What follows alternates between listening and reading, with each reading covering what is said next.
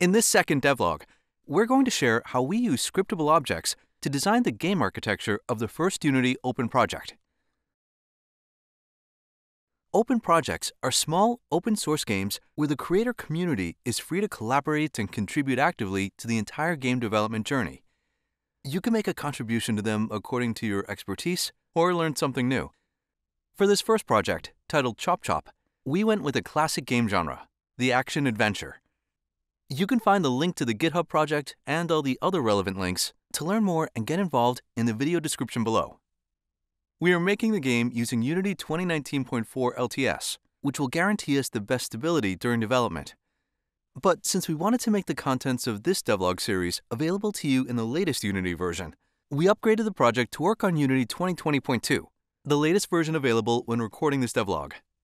You can find this 2020.2 version of the project on a Git branch of the original repository called Devlog2 ScriptableObjects. We conceived open projects with the goal of exposing valuable development patterns and techniques, and to share useful tools. One of our goals is to create a game architecture that is flexible, modular, and extensible. When developing a game, it's very common to have multiple game objects or scenes that need to share information or states with each other. It's handy and easy to create hard-coded connections between these entities, like referencing objects by string or running a search in the scene for a specific type of component. But as soon as the project grows, rigid connections can lead to serious scalability problems and introduce unexpected errors that can be hard to track down. A popular solution is the Singleton pattern. This programming pattern uses a single, globally accessible instance of a class available at all times. This is useful to make global managers that hold variables and functions that are globally accessible, achieve a persistent state across multiple scenes, and are fast to implement. With a smaller project, this approach can be useful. The problems come with larger projects. When we're referencing the instance of a Singleton class from another script, we're creating a dependency between these two classes. Let's assume we want to test the functionality provided by a certain prefab, and we drag and drop it into an empty scene. If the prefab contains code that calls and runs something inside a Singleton class, we also need the Singleton game object in the new scene. And if the Singleton class has other dependencies, we're basically recreating the full game logic to test an isolated function. One system can't exist without the other. There are other issues with Singletons that we won't go into right now. We encourage you to independently look into the Singleton pattern to understand the pros and cons of it. For our case, we went with quite a different approach, which relies on scriptable objects used in a specific way. Before we dive into the specifics, let's see what scriptable objects are and how they differ from classic monobehaviors. Monobehaviors, commonly referred to as just scripts, are components that attach to game objects. Changes made to their values are reset when you exit play mode. Scriptable objects, on the other hand, are assets just like a material or a 3D model and are not components. They don't follow the monobehavior lifecycle and don't depend on the application's playstate. Therefore, we can say that scriptable objects are data containers that can hold values that also exist outside of play mode. Plus, since they are assets, the data we store inside them is globally accessible and scene independent. If you want to dive more into the basics for scriptable objects, you can find links to other dedicated videos in the description below. Our project indeed uses them as data containers for many features, like to store dialogue lines, sound presets, and inventory items. You can find them in the Assets folder under Scriptable Objects. If you select a dialogue line scriptable object, you can see how it represents a fragment of a conversation between characters, easy to be modified by a designer thanks to all the inspector exposed fields, like a databank ready to be accessed and available to all scripts. Data storage is not the only use case for scriptable objects, though. For instance, they can be a powerful tool to create layers on top of existing Unity features to expose and reuse common functionality and bridge systems. An example of this is our input reader. This scriptable object is not a simple data container, but an object capable of listening to the inputs received from the player, invoking the relevant Unity actions. You could say it's a centralized event relayer. For example, it implements a function called onMove, which listens to the move input provided by Unity's input system.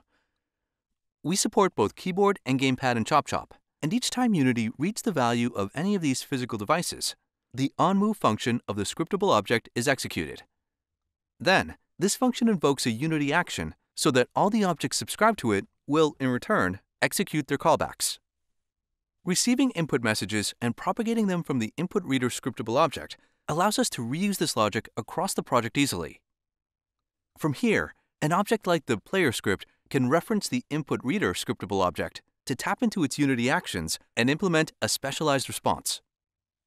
This solution also improves modularization and project maintainability. The input reader doesn't need to know in advance who uses it and accesses it, since it lives in an isolated layer and represents a single entry point. This means there's only one place to modify if we want to add or remove inputs, and the way different objects consume input is consistent and unified. Almost like a singleton, but without the cons. Let's take scriptable objects a step further and see how we use them to create a flexible event system in ChopChop. The idea is again to take advantage of the independent nature of scriptable objects. Usually, when we communicate directly through events and delegates, we reference the class that owns the data structure and subscribe to start listening for messages. This approach creates in-scene dependencies between the objects involved, since the event subscribers need to reference the senders to work. We solve this using the scriptable objects as an intermediate point of communication. We call these scriptable objects channels, since, like in radio, they represent channels to broadcast events on and listen to them, creating a connection between two or more communicating parts. We have several types of channel scriptable objects in the project for different uses. In general, the number and types of parameters that travel via the Unity action contained in them define how much a channel type is generic and reusable. Starting simple, we implemented a very generic type called voidEventChannelSO, which can propagate events with no data attached to them. For instance, we use this to provide an event channel to close the game. If any object races the event on that channel, the game shuts down. But let's see some more interesting examples from our game. We modularized the audio system in the game thanks to a scriptable object class we call AudioQEventChannelSO. The Unity action contained in it requests three parameters, two scriptable object references, and a vector 3. The two scriptable objects are just data. They reference the audio clips we want to play and some playback settings. The vector 3 informs the message receiver where we want to play the audio in the 3D space. With this structure in place, we created two of these scriptable objects, one where we propagate sound effects requests and the other for music requests. Creating different channels helps to organize and keep features logically ordered and subdivided. Our Audio Manager script then references both these scriptable object channels and subscribes to their Unity actions. Now, each script that wants to play audio can reference these channels too and perform a request by calling the scriptable object's raisEvent method. The Audio Manager will listen to this request and activate one or more audio sources from its pool. It's important to note that with this architecture, the Audio Manager and the game objects that request the sounds can live in different scenes, and in fact they do. This allows us to play sounds across scenes even when we load a new one. In the demo assets we provide, look for a scene called Audio Examples to find different examples of looping, one-shot, and composite sounds using this system. Another feature we built on top of a scriptable object channel is the loading system. The logic is very similar to the audio system and allows, by referencing the right scriptable object channel, to request a scene change at any time from anywhere. In this case, the class we use to create scriptable objects is named loadEventChannelSO and contains a Unity action that accepts an array of GameSceneSO and a Boolean value. The GameSceneSO is a simple scriptable object asset that stores information on the scene we want to load. The Boolean value tells us if during the loading phase we want to show a loading screen. In our scenes, we can now place a game object with a location exit script attached that calls the scriptable object's raisEvent method when the player triggers the collider. This trigger zone is just one of the many possibilities we can implement to request a scene switch. As a general note, we designed the Location Loader Manager to load all the scenes additively on top of a scene called initialization. This separation allows us to use the initialization scene as a container for scripts with functions useful to all scenes, like the same Location Loader or Audio Manager, and then, taking advantage of the flexibility of scriptable objects, have these communicate with gameplay scenes. If an event is invoked without active subscribers, we get a null reference exception. For this reason, in all our channel scripts, we check for null before raising the event. If there aren't listeners, a notification appears in the console. Thanks to your contributions, the project is becoming richer in features and content every day. For the team to stay productive, it's important to keep everything organized and easy to access. Especially with scriptable objects used as data containers that reference each other, it can be easy for things to get messy. One of our next goals is to create custom inspectors to author scriptable objects in a comfortable way, and sometimes custom editor windows gather them in one place. This aims to reduce the annoying back-and-forth actions necessary to set up the values stored in different assets. You can find an example of a custom inspector in the GameSceneSO editor script. We made this enhancement to avoid inserting the scene's name manually. This action is error-prone, and if we update the scenes, we may break references used in the scriptable objects.